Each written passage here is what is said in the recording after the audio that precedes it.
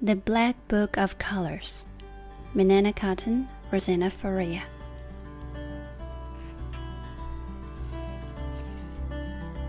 Thomas says that yellow tastes like mustard, but is as soft as a baby chick's feathers.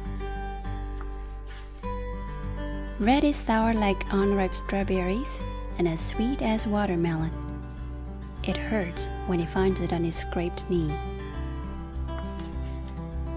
Brown crunches under his feet like autumn leaves.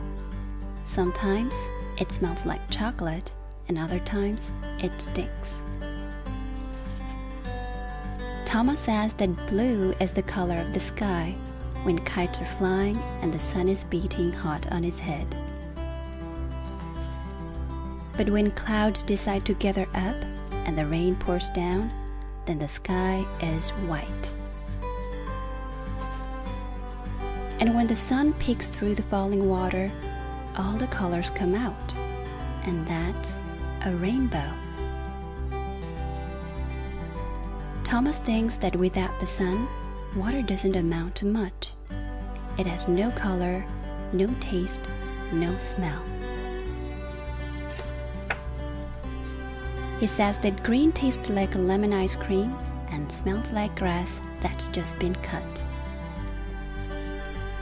But black is the king of all the colors. It's as soft as silk when his mother hugs him and her hair falls in his face.